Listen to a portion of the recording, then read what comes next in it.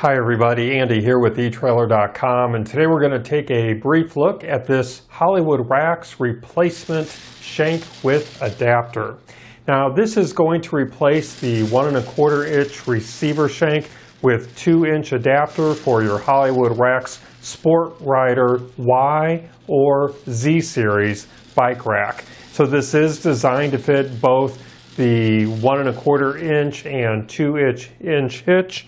And on your screen, I am including the model numbers of the Y series and Z series Hitch Bike Racks for your reference. And those are the model numbers that this replacement shank will work with.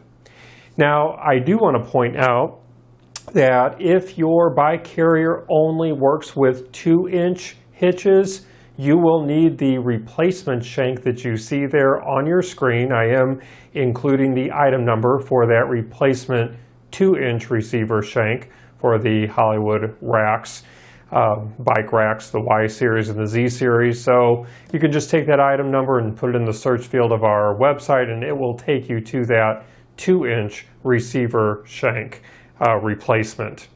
Now, this is exactly like the one that you are needing to replace, so you're going to be able to trust that it's going to fit right in place of the original. You're not going to have to worry about compatibility issues or anything like that. And it does include everything that you see here on the table before me. You're going to get the 1 1/4 inch stinger, the 2-inch aluminum adapter that can be removed with this included hex wrench.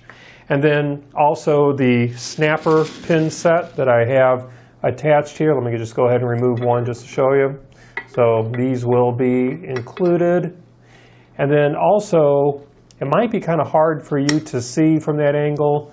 This also has 2 plastic washers, one there and one there. So those are included as well.